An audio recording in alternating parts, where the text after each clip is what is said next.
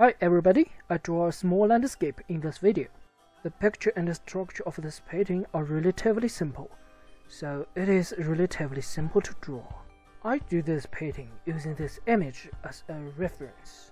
I like the accumulated snow in this photo and the trees in the scene on the left, but I don't like the road. The way the road goes makes the scene feel small to me, and I want open scape. That is to say, when you follow this road to the place where it disappears, you can also see a large space. I want the picture to have a space for imagination. I feel that the color of the road was very monotonous. I wanted to make the color richer, so I changed the road into a room. In my painting experience, light in water always looks more colorful than light in air. I think thereby adding some purple, green, and red to the picture.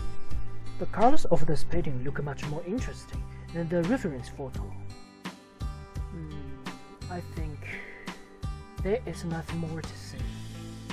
Let's start.